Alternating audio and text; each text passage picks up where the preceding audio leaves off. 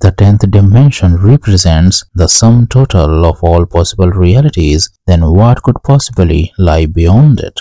Welcome to the 11th dimension, the domain where even infinity itself bends to something greater. In the 6th dimension, you can shift between parallel universes with alternate histories.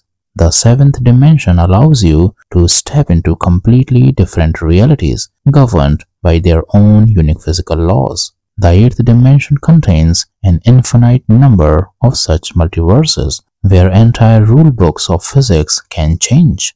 The 9th dimension dissolves structure altogether, merging all possibilities into a boundless, ever-shifting existence.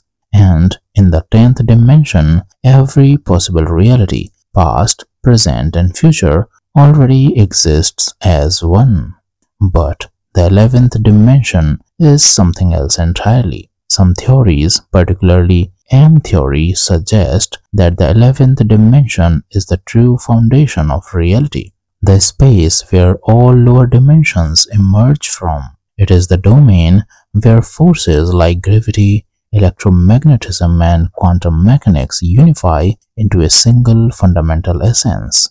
If this is true, then our entire universe and every other universe that has ever existed is nothing more than a vibration within the 11th dimensional structure. If a being or intelligence could exist on this level, it wouldn't just be beyond space and time, it would be beyond existence itself.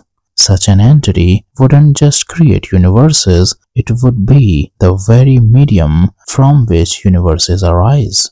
So the final question is, if we are just echoes of something higher, can we ever reach beyond our own limited reality to glimpse the true nature of existence? Thank you for watching.